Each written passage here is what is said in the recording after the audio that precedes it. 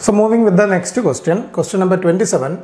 In figure the potential difference between the points P and Q. Okay, so these are 2 points P and Q and we have to find the potential difference between these points. Here you can see there is a voltage source that is connected and that is a 10 volt source. That means the voltage at point R is actually 10 volt. And a 2 ampere source is connected between P and Q. Now we are going to make equations to find out the voltage potential difference between P and Q. Now this is the figure that is given. There is a 10 volt source and then there is a 2 ampere. There is a 10 volt voltage source and there is a 2 ampere source that is given. So we are taking the point R to be having a value of 10 volt. Okay. So we are going to make Kirchhoff's current law equations by considering VR is equal to 10 volt. Okay. Now we are going to make equations at P with respect to P. So we are making equation with respect to P means P minus 10 volt. P minus 10 divided by 2. P minus 10 divided by 2 plus 2 because it is the outgoing current plus 2 and P Vp divided by 8 is equal to 0 is equation number 1. Correspondingly, you can make equation at Q also because it is Vq minus 10 divided by 4 minus 2 plus Vq by 6 is equal to 0 is equation number 2. And solving these two equations, you can find out the value of Vp and Vq because these two equations are two equations in two unknowns Vp and Vq. So solving these equations, you will get the value of Vp as 4.8 and you can get the value of Vq as 10.8. Now we want to find out the potential difference between P and Q. So finding the potential difference between P and Q means it is Vp minus Vq. It is Vp minus Vq. So that means it is 4.8 minus 10.8 or our answer will be minus 6 volt. So which choice is our answer? Our answer choice is C, which is equal to minus 6 volt.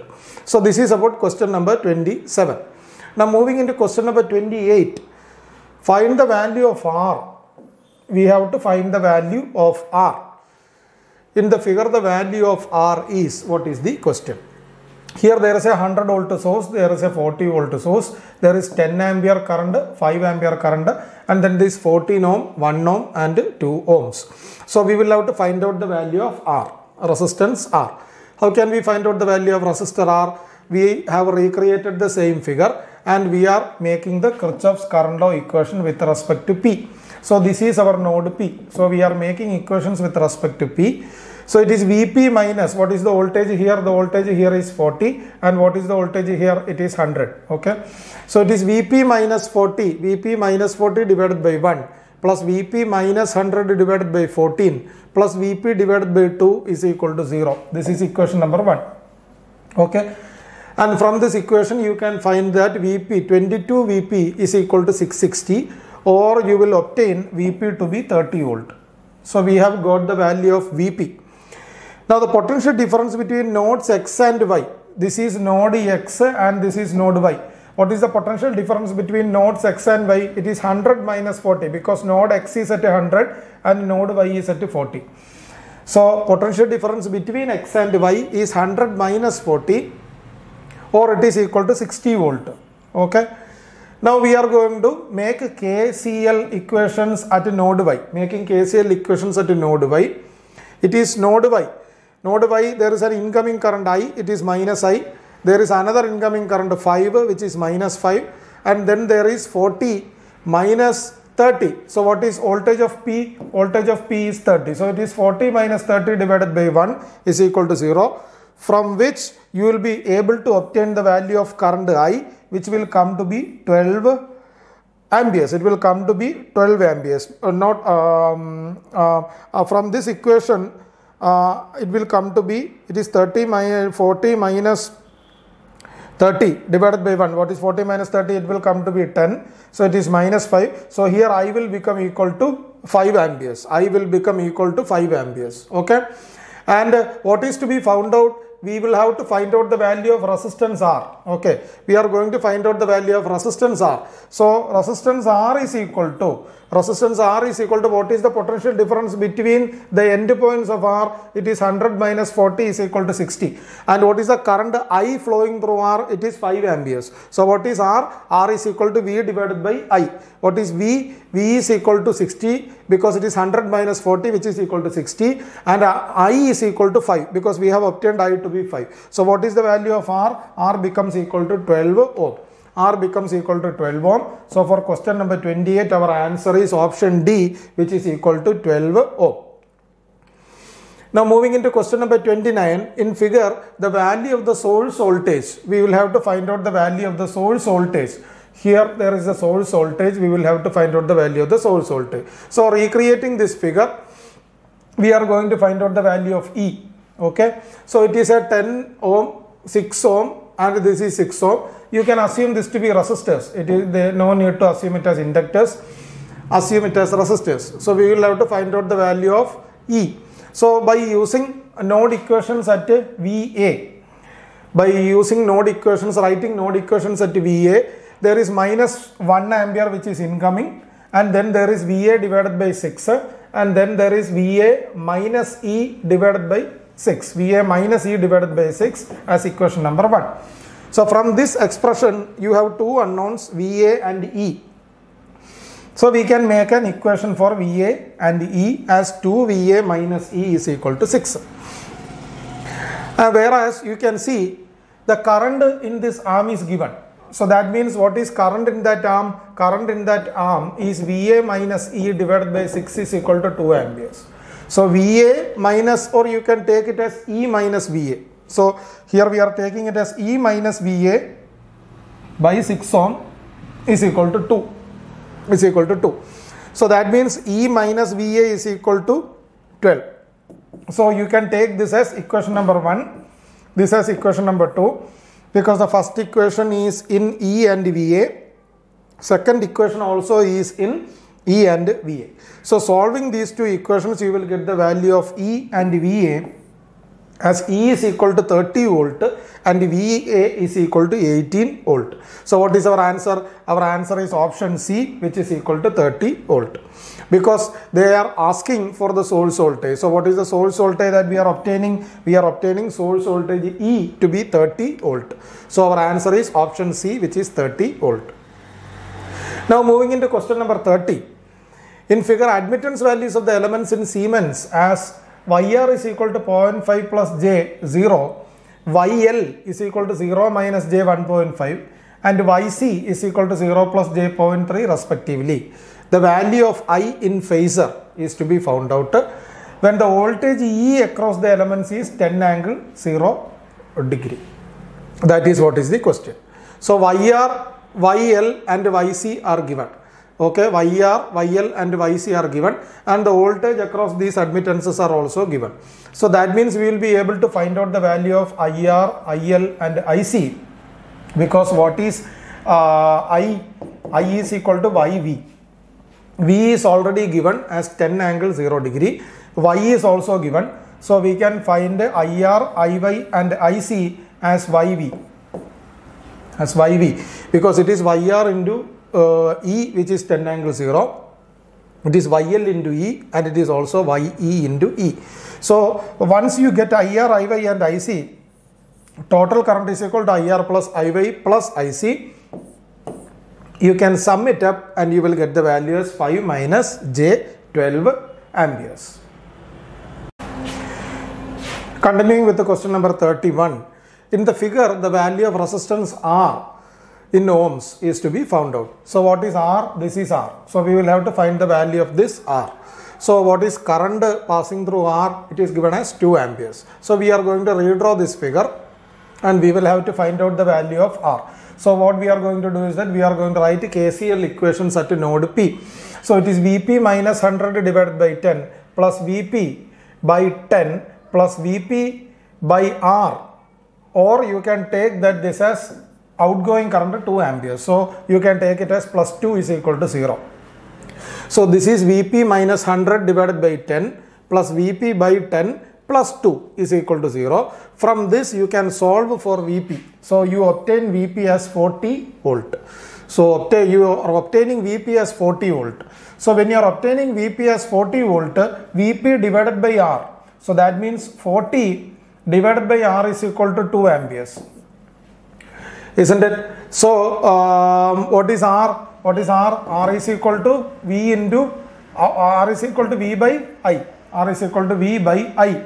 Now we will have to find out the value of R. So what is V? V is equal to 40, and what is I? I is equal to 2. So what will be the value of R? The value of R will be 20 ohm. The value of R will be 20 ohm, which is option B. So for question number 31, our answer is option B, which is equal to 20 ohms. Now going into question number 32, in figure RA, RB and RC are 20 ohm, 10 ohm and 10 ohm respectively. Resistance R1, R2, R3 of the equivalent star connection. This is a pure form of conversion of delta to star, converting delta to star. So here it is given as it is 20, 10 and 10. It is 20, 10 and 10. You have to convert it into star. So it is actually delta to star. So that means the denominator is the same and it is the sum. So that means it is 40. Okay. And then you will have to find the value of you will have to find the value of the numerator. So that means this is RA, RB and RC. You have to convert it into star. It is given as 20, 10 and 10. 20, 10 and 10. So that means your denominator is 40 and your numerator can be 10 into 10. So that means 100 divided by 40, and then it can be 200 divided by 40, and again it can be 200 divided by 40. So this is our answer. So it is 100 divided by 40, 200 divided by 40, and again 200 divided by 40, which will come to 2.5, 5 and 5. So it is 200 divided by 40 cancels to be 5. These two cancels to be 5 and 5. This becomes 1 by 4, or it is equal to 2.5. So that means our answer is 2.5, 5 and 5. So which is the option? Our option is option A, because option A is 2.5, 5 and 5. So now moving into question number 33, RMS value of the current in a wire which carries a DC current of 10 ampere and a sinusoidal alternating current of peak value 20 ampere is. So it means it carries both a DC component and an AC component. So the RMS value of the current in a wire which carries a DC current of 10 amperes, it carries a DC current of 10 ampere and a sinusoidal alternating current of peak value 20 amperes. Okay. So we will have to find the net effect on the wire. So the RMS value of DC current carried is 10 ampere and the RMS value of the sinusoidal current having the peak value 20 is 20 by root 2. 20 by root 2. So what is the net current? Net current is equal to IDC square plus IAC square, which is 10 square plus 20 by root 2 the whole square, the whole root, which will come to 17.32. 17.32. So that means our option D will be the answer, 17.32 for question number 33. Now moving into question number 34. In the figure given below, the value of resistance R. So this is 2005 1-mark question. We will have to find the value of R. Similar question we have already done. So we will be making equations at the node. So 100 volt is given. Resistance is to be found out. This is 10 ohm and 10 ohm. This 10 ohm is in parallel. So there is no need of making equations at this node. 10 ohm in parallel means this is 5 ohm. Okay. So 100 divided by R plus 5 equals 8 amperes. So that means R plus 5 is equal to 100 divided by 8. Okay. So R plus 5 is equal to 100 divided by 8. And then you will have to find out the value of R. You will get it as 7.5 ohm. Because what is 100 divided by 8? This is 20. This is 50 divided by 4. 50 divided by 4. So it will become 25 divided by 2. So it is 12.5 minus 5. Isn't it? So 25 divided by 2 becomes equal to 12.5. R plus 5 is equal to 12.5. So R is equal to 12.5 minus 5, which will come to be 7.5. So 7.5 is our answer. That is option C for question number 34. So for question number 34, we will conclude with 7.5 ohms. Now question number 35. The RMS value of the voltage U of t is equal to 3 plus 4 cos 3t. RMS value of the voltage U of t is equal to 3 plus 4 cos 3t is what is the question. So we will have to find out the RMS value. Now what is the DC value? The DC value is 3, isn't it? And what is the AC value? AC value, peak value is 4. So we will have to take it as 4 by root 2. So it is root of 3 square plus 4 by root 2 the whole square, the whole root. So it comes to be root 17. So what is our answer? Our answer is option A, root 17. So the similar question we have already did just 2 questions back. Okay. So this is actually a sum of DC component and AC component which is taken as the RMS value. Now question number 36. An RL circuit of the figure is fed from a constant magnitude variable frequency sinusoidal voltage V in. At 100 Hz, R and L elements each have an voltage drop U RMS. If the frequency of the source is changed to 50 Hz, then the new voltage drop across R is what is the question. So we will read the question. This is a slightly lengthy question from 2005 question paper for 2 marks. So the RL circuit of the figure is fed from a constant magnitude variable frequency sinusoidal voltage V in. At 100 Hz, the R and L elements each have an voltage drop U RMS. If the frequency of the source is changed from 100 to 50, then the new voltage drop across R is to be found out. Now you see, when your frequency is equal to 50 Hz, we see VR is equal to VL and they are saying that it is equal to U RMS. Okay. As R and L are series connected, current through R and L are the same. So IR is equal to IXL is equal to I omega L, or R is equal to, you can cancel the I, R is equal to XL or it is equal to omega L. So what is I? The equation for I is V divided by root of R square plus XL the whole square. So here we have obtained that R is also equal to XL. So instead of XL you can substitute R. So it becomes V in divided by root 2 R. That is what is I. And VR is equal to U RMS is equal to I into R. Now V in is the current is given as V in divided by root 2 R. Current I is equal to V in divided by root 2 R. So for instead of I, you can substitute V in divided by root 2 R. So it becomes V in by root 2 R into R, or R and R cancel, or it becomes V in divided by root 2. Now you see, VR is equal to V in divided by root 2, or V in is equal to VR into root 2. VR into root 2. And what is VR? VR is U RMS. Okay. So you can write V in is equal to root 2 U RMS. That is what is our final expression. Now what happens is that frequency changes from 100 to 50. Okay. And you see XL is equal to omega L, or it is directly proportional to frequency because it is 2 pi F into L. So it is directly proportional to frequency.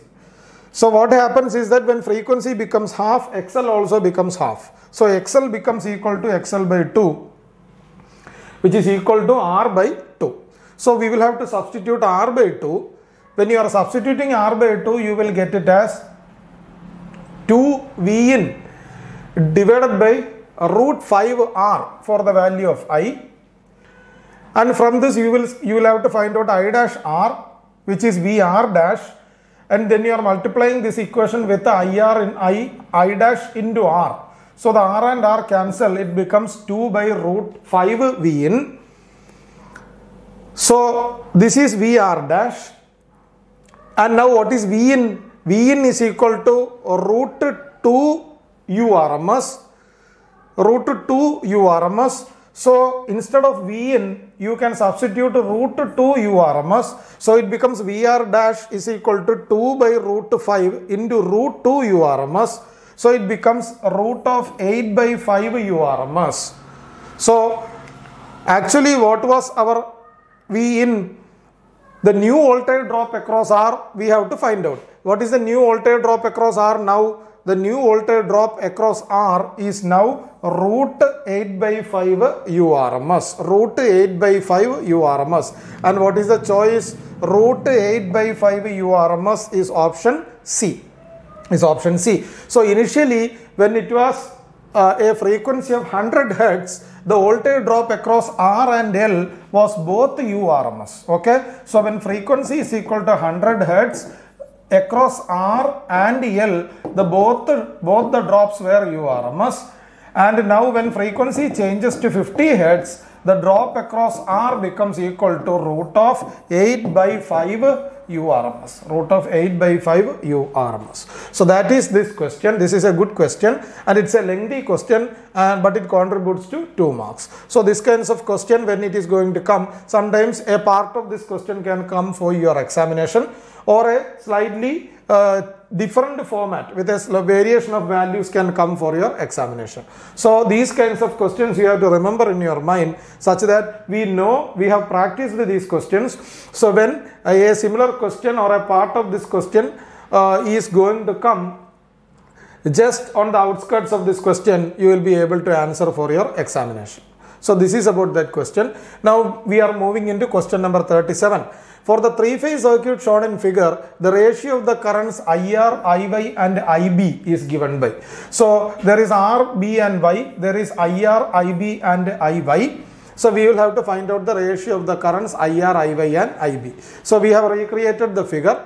There is R1 and R1. There is no resistance on the B phase. So this is RY and B. The voltages are given. IR, IB and IY are shown in the figure.